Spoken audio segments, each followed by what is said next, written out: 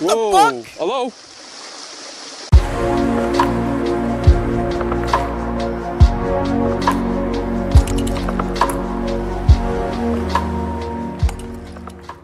Hey everybody, it's your boy, Do the John. Thank you so much for watching this video. Much appreciated. If you like the content, please hit the sub button if you haven't already. Hit the notification bell to let you know when I post another video for you guys. Hit that like button, and if you want, leave a comment and say hi. And if you like video game content, I stream Monday to Friday, 9 p.m. Central Time on glimish.tv/DoTheJohn. Link is down below. Now let's get into this video, shall we? Hey everybody, this is me. Obviously, you just see my intro. This is 11 scary videos only real one can handle. Put together by Chills. Let's get into it and let's see if we can get scared, shall we? Headset on. Let's go.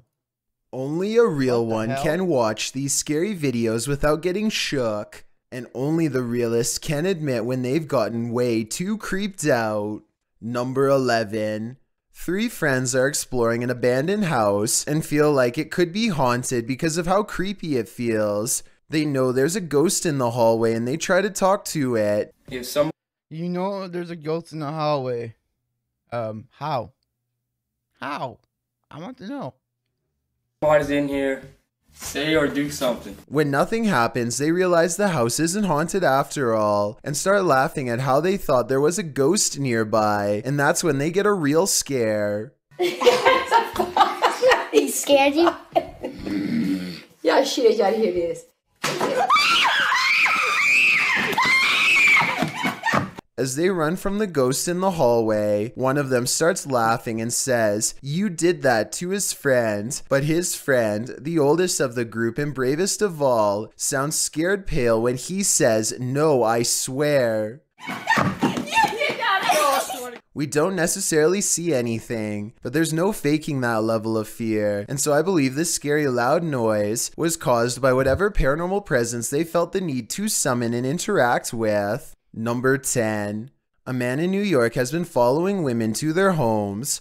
One woman notices a black vehicle parked near her house that doesn't belong to anyone on her street. When she reviews the CCTV videotapes, this scary man is who she finds, and this is what he's caught on tape doing. The scary man is caught creeping around her yard and peeks around the corner, apparently exploring the house for a better place to enter through. Suddenly, her Rottweiler runs out the door but appears to be quickly called back in by the owner, who didn't know anyone was there at the time. The man flees, but he no doubt would have kept going if this dog hadn't stopped him, and if he was willing to pick out women and follow them home, then I don't want to think what he would have done next. It can't possibly be anything good. Number 9. A 5-year-old girl is on her favorite amusement park ride when her mother hears an unfamiliar loud banging noise. You're right by himself. What was that?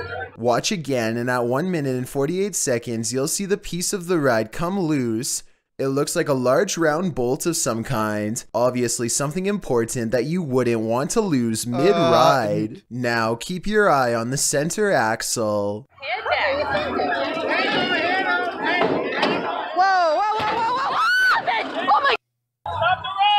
It shifts with a crunch, and now the entire ride is off balance, threatening to give. The mother is hyperventilating with fear as she tries to explain what's wrong. Something. I saw that. My daughter's on there. There's no emergency stop, and they have to wait for the ride to naturally cease swinging back and forth to get the child out.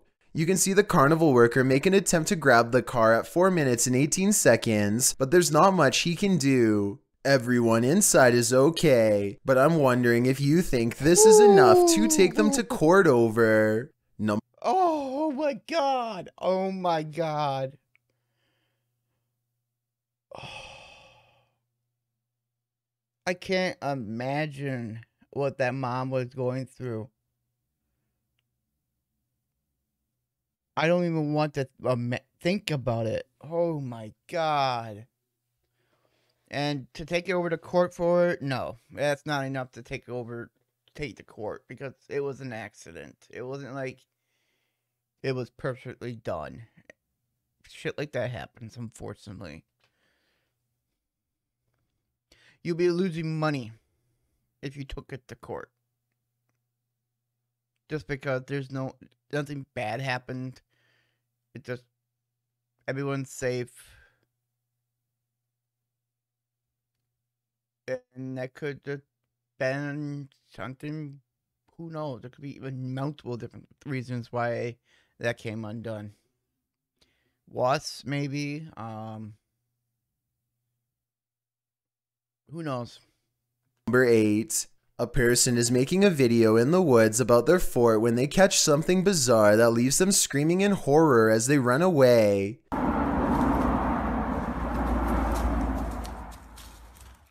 Oh, what the hell is that thing? An unknown creature charges at them on all fours. At 45 seconds, you can see its arms are as long as its legs. In other words, not proportionate to a human at all. This video, taken in Texas, looks like it could be one of the many rake sightings that have recently been popping up again across the world. Most rake sightings show the creature screeching from afar. If that is what's captured here, then this video shows how quiet it can be for the element of surprise.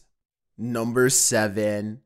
A YouTuber named Renee Chase slowly comes to the realization that her house is haunted as she watches a possessed lamp caught on tape in real time. This lamp about a month or so ago decided that it was going to do its own thing, as you can see. What's weird is how the lamp seems to contradict her statements whenever it can. I don't know, it's slowing down now that I'm videoing. But, oh, no, it's not. Someone in the comments points out that a touch lamp with a loose connection could be to blame. She hasn't responded in over 4 years, though I think that if this is a touch lamp, then it stands to reason that a ghost could be tapping it. According to Renee, the light especially seems to go off if she is having an argument or any other emotionally charged conversation, so maybe this unexplained event really is paranormal. Number 6.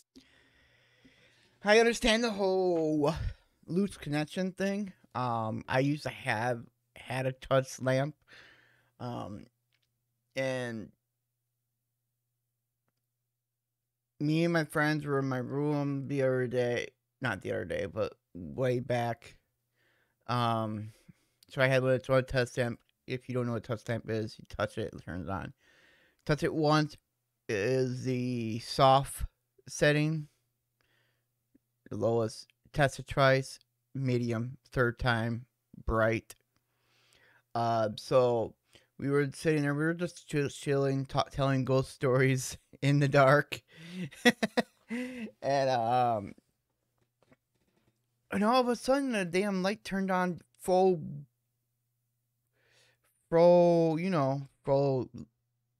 brightness.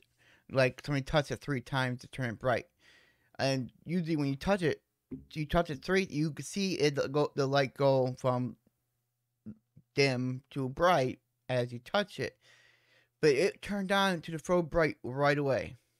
And there's no possible way you can do that. Or at least not that I know of.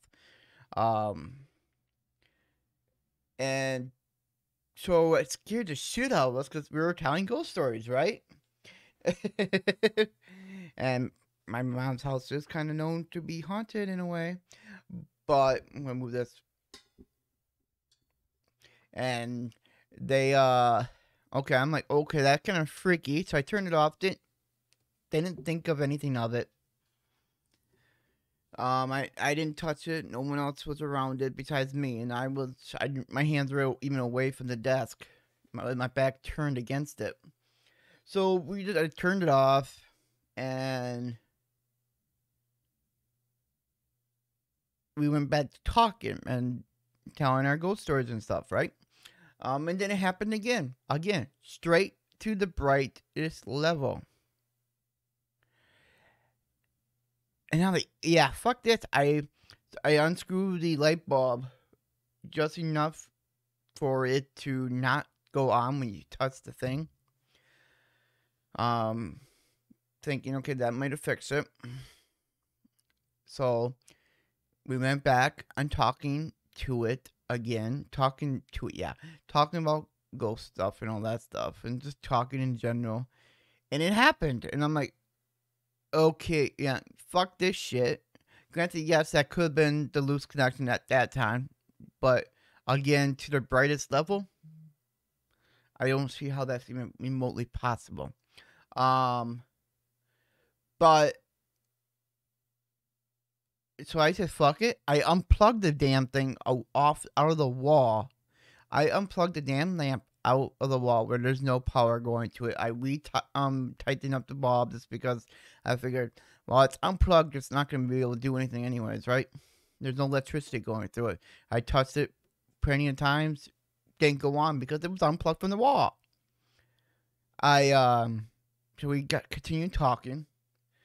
And it happened again while the lamp is unplugged from the wall. I'm like, fuck this. I grabbed that bitch and I went down to the garage and I threw it into the garage. I'm like, yeah, this is out of my room forever.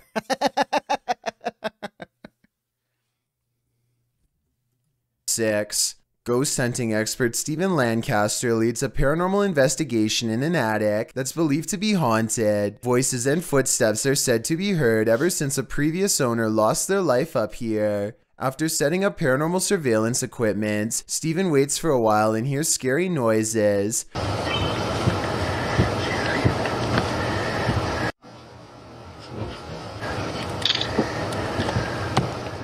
I definitely heard something in the corner just a few feet away from Steven. Here's what he has to say. I think he's telling the truth, but let me know if you detect any giveaways in his voice.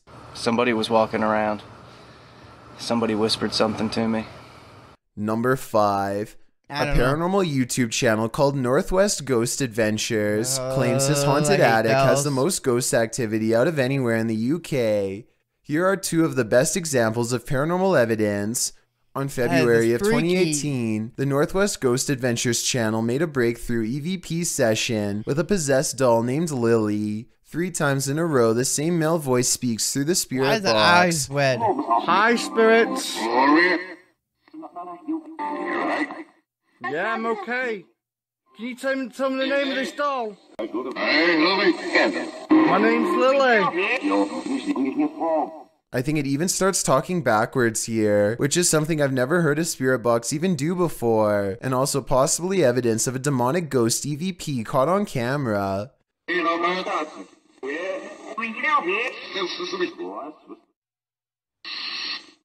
The ghost hunter administers some more paranormal experiments, and Lily the possessed. To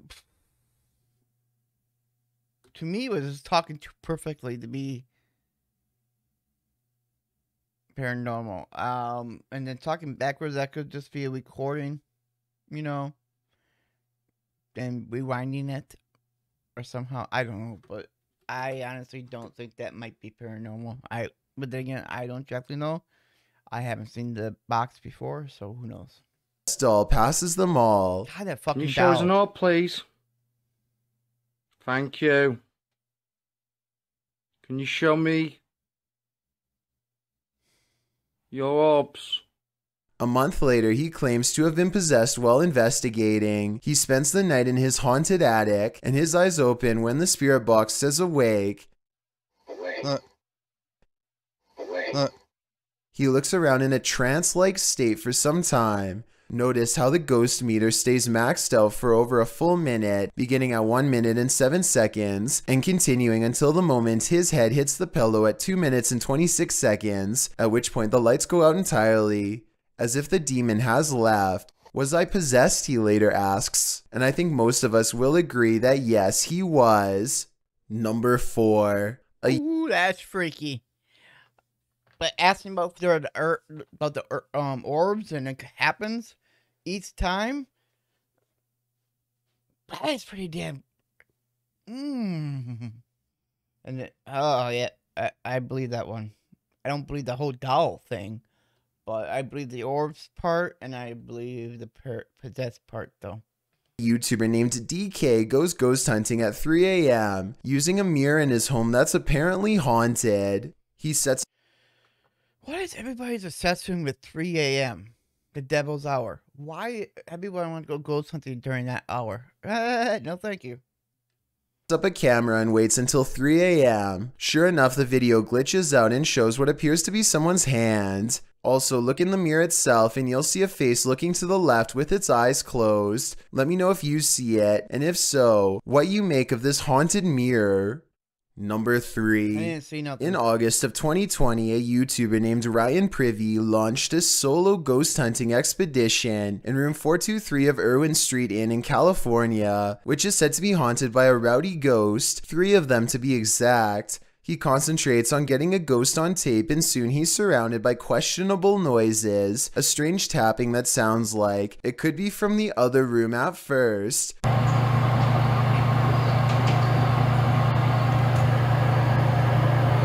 But later, at 22 seconds to be precise, the weird sounds have graduated to the other side of his door.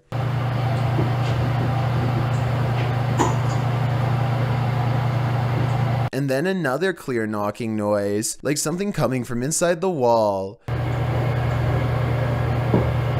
Yeah, knock. The ghost continues traveling around the room until Ryan suspects it's now at the window. Are you scratching on the window?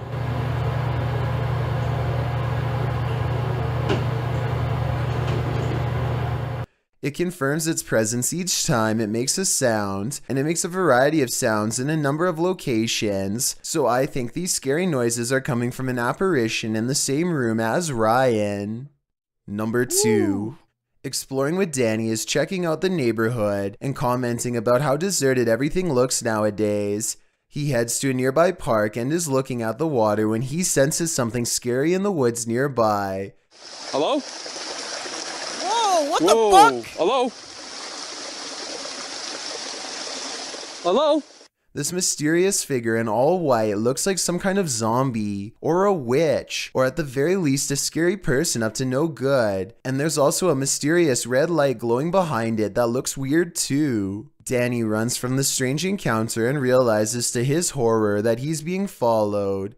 Just when he thinks it's lost his trail, the maniac creature comes crawling at him at a really weird angle and speed that looks supernatural and really creepy. Oh my god.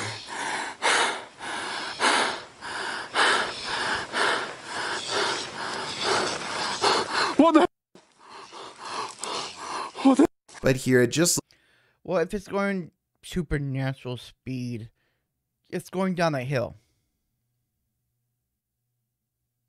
That's a person. looks like somebody crawling on their hands and knees, so maybe it's not paranormal after all.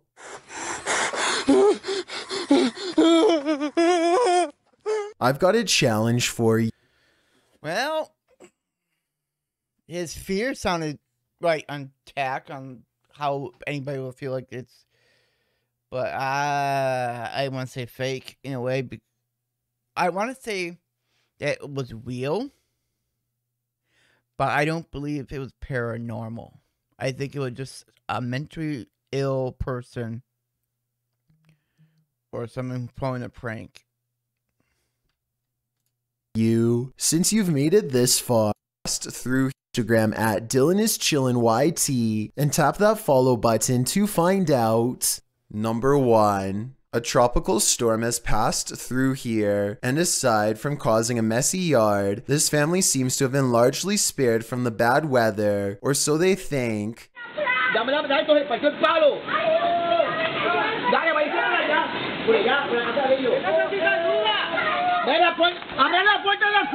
Luckily, everyone is alright, and fortunately, the tree didn't go through their house. So if you live near the woods and have a serious storm pass through, remember, this scary CCTV video is exactly why you wait until it's dry before going outside.